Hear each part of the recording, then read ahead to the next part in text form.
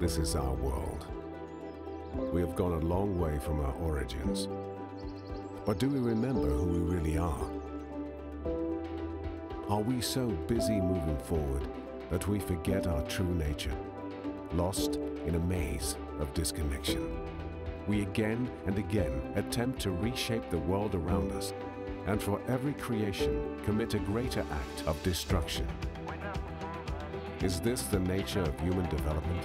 To grind the wheel of progress, oblivious to our own downfall? Are we so hardwired to fail this test of time? No. We have the power to live in a new way, returning to the source of what it is to be human. Now is the time to revisit old knowledge, a knowledge that still exists in some who live in full connection to the natural world, who dance and celebrate their lives, conscious and free, in every waking moment. Let's follow humbly in their footsteps as they guide us into the future. I want to welcome you to a new era where two worlds merge to become one. So I would say, this is your world.